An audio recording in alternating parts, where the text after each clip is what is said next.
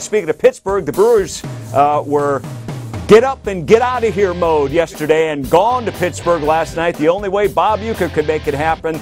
The team dressed like Uecker and his famous sports coach from the 70s and 80s as they boarded their flight Sunday.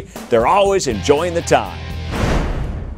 They're pretty funny. That was a fun little way, to make the road trip yesterday, and the t-shirt's actually comfortable, so I might have to keep it in the rotation. We knew a little bit about that, but that was great. Uecker is a great person.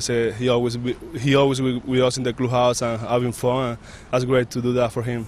Oh, I loved it. I mean, like the shirts were a surprise to all of us. We knew that we'd have the Blazers, but yeah, the shirt was awesome, and to actually find out that it actually was from a real magazine ad was awesome. Just